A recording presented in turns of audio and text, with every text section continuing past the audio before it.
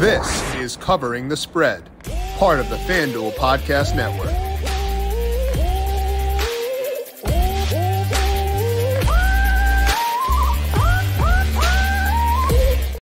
It has been far too long since we have had Rob Friedman, pitching ninja, on the show here on Covering the Spread to talk some strikeout props. And friends, we are righting that wrong for today because Rob is here to talk about his favorite strikeout props for Friday. So we'll talk about some guys who could contend for the crown for the top strikeout getter of the night, and then also talk some MLB money lines I like later on today. This is Covering the Spread right here on the FanDuel Podcast Network and numberFire.com. My name is Jim Sonis. I am a senior writer and analyst for numberFire, joined here as mentioned by Rob Friedman. Check him out on Twitter at Pitching Ninja. You can find his work on Peacock, MLB.com, MLB on Fox, of course, on FanDuel Sportsbook as well. Getting your own profit boost this year, Rob. That's awesome.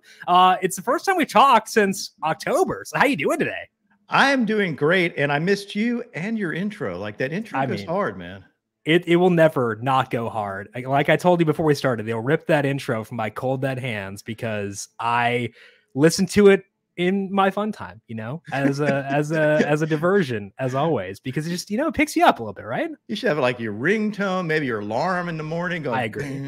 Yeah. We'll work on that. The alarm one might actually be a good idea. I think I'll have some people looking into that, so we can get that cooked up. And what we're going to do is same thing we've done with the Rob in the past, where we talk about some strikeout props he likes. And recently, FanDuel's been posting this pretty fun market where they ask which pitcher will lead the night in strikeouts. That market is not up yet, but we'll talk about it and talk about which guys Rob's going to check once that market is posted and try to get you ready for that once FanDuel does post it later on today. But first, a reminder to make sure you're subscribed to Covering the Spread wherever you get your podcast. 2 shows for today because we got Christina Blacker coming on later on to talk the Belmont Stakes. So to get that show right as it is posted, make sure you're subscribed to Covering the Spread wherever you get your podcast, and check us out over on the FanDuel YouTube page.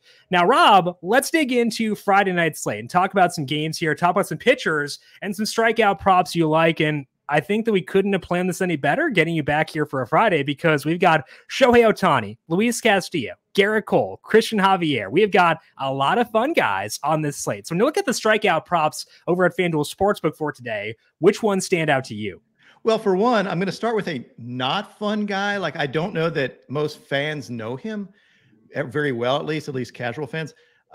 Merrill Kelly, I like a lot. Yeah. I like his matchup. He's been great. And I'm taking him tonight for 7 Ks or more in this game. He's been flying under the radar, kind of a nondescript ace type pitcher. So big fan. Yeah, Merrill Kelly gets the Tigers for tonight, so obviously a high strikeout matchup. And it seems like he's made some changes this year, Rob, where I'm not sure if it's like a conscious effort to get more strikeouts, because in the past, he's always been good at suppressing hard contact, and that was kind of like his forte. This year, though, it really does seem like the strikeouts have been a bigger part of his repertoire. Do you think that's like a conscious effort on his part to try to decrease the variance on balls in play and stuff like that? Knowing his coach, I mean, when you have Brent Strom as your coach, yeah, I would think so. Like, he's a big fan of not letting opponents get the ball in play. So I would imagine that's been a big discussion, going with, you know, elevated fastballs, stuff like that, to really increase the Ks, because he is, you know, while soft contact exists, no contact is a little better. Right. You know, especially for me, I love no contact. Like, that's what I make my whole living on Twitter and YouTube. I'm of the opinion that Kevin Costner set baseball back 5 years by saying strikeouts are fascist. I think that baseball would have been having like this renaissance that it's had recently a lot sooner if Kevin Costner had not had that line. I feel like we would have gotten to this sooner, because strikeouts are, I think, the most exciting part of baseball personally. Like, we heard Rob Manfred talking about getting more balls in play. I'm like, no, man, I want strikeouts and dingers. Like, I'm a very simple human. That's all I want here. I love you. That's exactly. Yeah. I mean, totally agree. Like, I am cool with dingers if you give me the strikeouts. Right. And I would rather someone announce their presence with authority than put balls in play. Like, I agree. Yeah. Okay, so Merrill Kelly over 6.5 strikeouts is plus 116 right now at FanDuel Sportsbook. Any other strikeout props you're looking at for tonight, Rob? Yeah, I mean, I have to bet on the premier matchup of the day, which is Castillo and Ohtani, and I expect them both to go at it and K totals to be high. I know Castillo will raise his game. I know Ohtani will too. And I've got Castillo for 7 and Ohtani for 8. Ohtani, yeah, we'll go into this a little more, but I think it's a really good matchup for him. He's had a little bit of bad luck lately. I see him kind of snapping back and having a really good outing. Yeah, and like that Houston game, even though it didn't really work in his favor, he still got 6 strikeouts there. That was on the road against a team that is becoming a lower strikeout team once again. You know, they had a blip at the beginning of the year, but now they've got some guys back. They're starting to get lower strikeouts again. So me personally, when I look at a lower strikeout game against Houston, it's not going to bother me that much. Now, one thing I've seen with Ohtani is he's throwing a couple more sinkers than he was recently and throwing fewer sliders. And to me, that's always like a red flag, because sinkers are like the bane of strikeouts existence and sliders tend to be in favor of that. But still, he's at 7.4 strikeouts per game when he's been doing that. So I had some concern initially with Ohtani, but you mentioned the matchup against the Mariners. I think it's a good matchup for sure from a strikeout perspective, not from a overall perspective, but for strikeouts. So even though there have been some slight tweaks that had me a little bit concerned, I think that being a high in Ohtani is still good. What about you? Did those concern you at all, those tweaks, or no?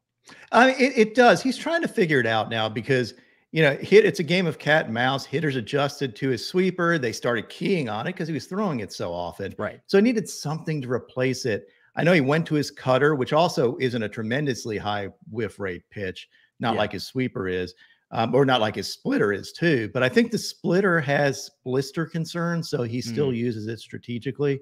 Yeah. I think he's still working on his pitch mix. His pitches are still fantastic. And I look at it the same way. I look at Strider's game last night, which was rotten from his standard or pretty much anybody's standards, but he still had 8 Ks. Right. Like, you know, as long as Ohtani goes deep in the game, he's going to get a lot of Ks.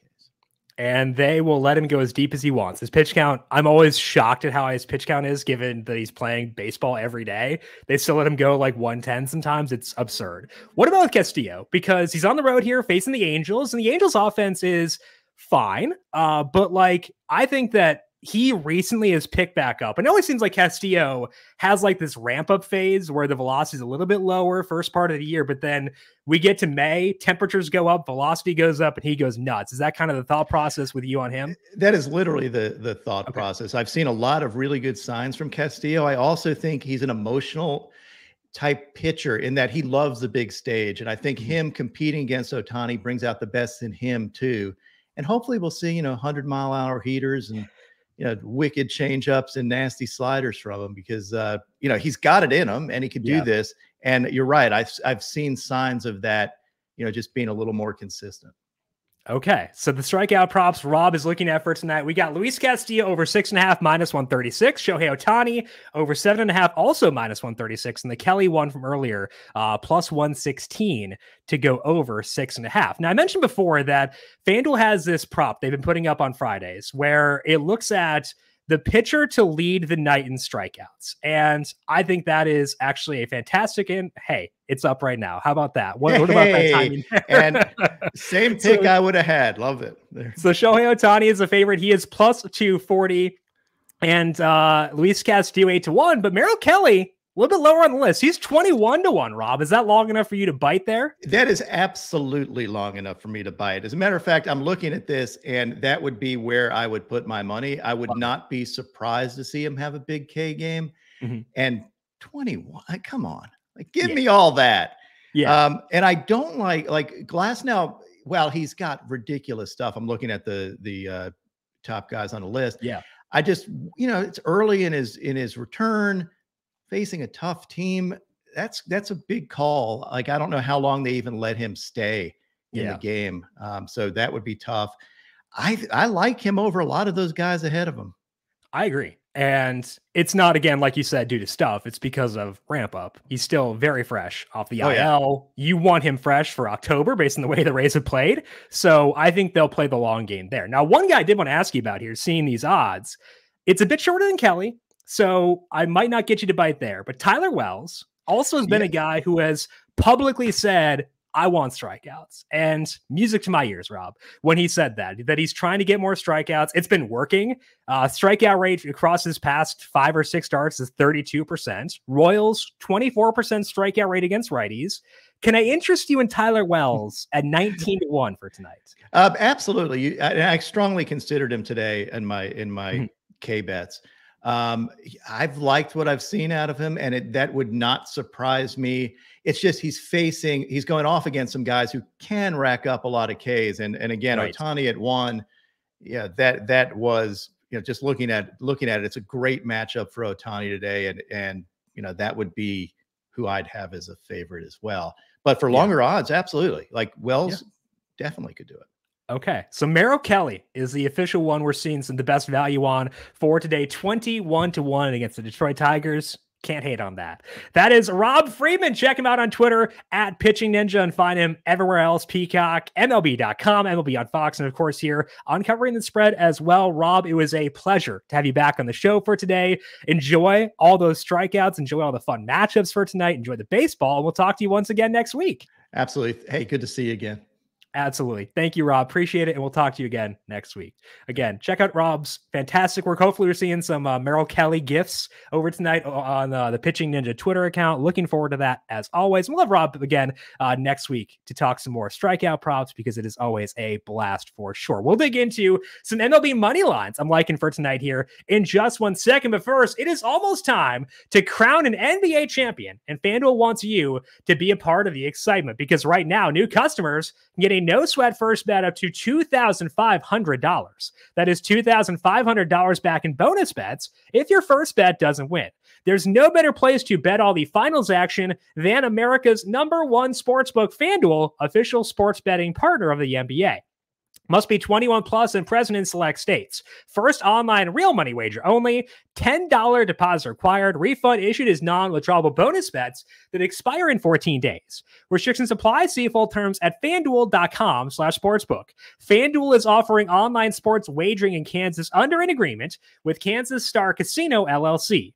Gambling problem? Call 1-800-GAMBLER or visit FanDuel.com/RG in Arizona. 1-800-NEXT-STEP or text NEXT STEP to 53342. In Connecticut, 1-888-789-7777 or visit ccpg.org/chat. In Indiana, 1-800-9-WITH-IT. In Wyoming and Kansas, 1-800-522-4700 or in Kansas, ksgamblinghelp.com. Louisiana is 1-877-770-STOP. In Massachusetts, gamblinghelplinema.org or call 800-327-5050 for 24/7 support. In Maryland, mdgamblinghelp.org. In New York, 1-877-8-HOPE-NY or text HOPE-NY. And in West Virginia, go to 1-800-gambler.net. Let's talk about some MLB money lines for today. I can only dig up 2 that I liked for tonight's slate. One of them had moved a bit when I was glancing at it earlier on, but it is still a value for me. The first one is the Pirates. Their money line against the Mets is currently -116. The implied odds of that are 53.7%. I've got the Pirates win odds at 57.9%, so the gap there big enough for me to justify diving into the Pirates for tonight. Rich Hill starting here for the Pirates, and he's had some pretty serious issues with hard contact and fly balls. He's been throwing more cutters and fewer sliders across his past 4 starts. And in that time, he has let up a 43% hard hit rate with a 44% fly ball rate. So that's a pretty big concern, but strikeout rate is up in that time as well. And if you strike guys out, it doesn't matter if you hit a lot or if they're making hard contacts. They got to make contact first. So Hill's been pitching a little bit better. The Pirates facing Tyler McGill, the starter here for the Mets, and McGill still trying to find his groove. Hasn't quite gotten there yet. Across 12 starts, 5.27 skill interactive ERA, a lot of walks, not enough strikeouts. And the Pirates in general, I think, are a fine team. Honestly, they're nothing to be super concerned about, especially when you give them a competent pitcher like Rich Hill. They're out there on the bump. So again, this one has shifted to -116. It was -110 earlier, but I think there's still enough value there to feel good about it. I'm about 3.5 percentage points above the implied odds. That's a big enough gap for me. So I do like the Pirates at -116 at FanDuel Sportsbook for tonight. As always, though, shop around and make sure you can't get a lingering -110 out there somewhere else. Second money line is one that was good to us earlier on this week. That is the Cincinnati Reds. They're on the road taking on the St. Louis Cardinals. Right now, the Reds money line is plus 150, so their implied odds to win are 40%. I've got this game at 47% in favor of the Reds. So I'm pretty far off market, which is never a super fun feeling, but I also understand why my model is high on the Reds. Ben Lively is starting here for the Reds, and I like a lot of what he has done so far. He's made 4 starts, and I think some of the numbers for Lively, 5 starts for Lively, I think some of the numbers for him probably gonna regress a bit because his strikeout number at 22%, or his strikeout mark is higher than you would think it would be based on the swinging strike rate he has gotten. So I want to bring that down a bit and assume some regression for Lively there. But the hard hit rate allowed is also pretty good. His skill interactive ERA is 3.75. So he's pitched pretty well. Facing off against Jordan Montgomery here. Montgomery, I liked a lot of what he did last year when he came to the Cardinals, kind of changed up his approach, was willing to throw his fastball a bit more. This year hasn't quite been the same. 4.27 skill interactive ERA for him in 7 starts with fewer four-seamers, more sinkers and changeups. It's fine. Hard contact rate is still pretty good, so he's done that one thing. But now facing a Reds team that is honestly kind of fun with all the young guys they've added, with all the firepower they've added. And again, Ben Lively is pitching decently well. So the Reds money line plus 150, I've got them again around 47% to win. So I might be too high on them, but again, some wiggle room there if I am too high to still be above the market. So the 2 money lines I like for today, the Pirates at minus 116 taking on the Mets, and then the Cardinals or the Reds at plus 150 taking on the Cardinals. That's all that we have here for this show over on Covering the Spread. But again, back later on today to break down the Belmont Stakes with Christina Blacker of FanDuel TV. She, of course, was on with us before the Preakness, and she called National Treasure to win. So hopefully we can duplicate that with Christina in a really tough field for today. We'll talk about that later on. Big thank you once again to Rob Friedman. A true delight to have him back on the show here for today. Once again, follow him on Twitter if you're not already at Pitching Ninja, and check out all of his work. And again, at FanDuel Sportsbook, and check out that daily strikeout market because it is a lot of fun. Huge fan that FanDuel is offering that market right now. If you've got any questions for me, I am on Twitter at Jim Sannes, JIMSANNES. You can also follow the FanDuel Podcast Network at FanDuel Podcast. I want to thank you all for tuning in for today. Good luck to you with your bets for tonight. Good luck to Merrill Kelly. Hopefully you can rack up that 21-1 win for Rob. We'll talk to you all once again later on today to talk about the Belmont. This has been Covering the Spread right here on the FanDuel Podcast Network.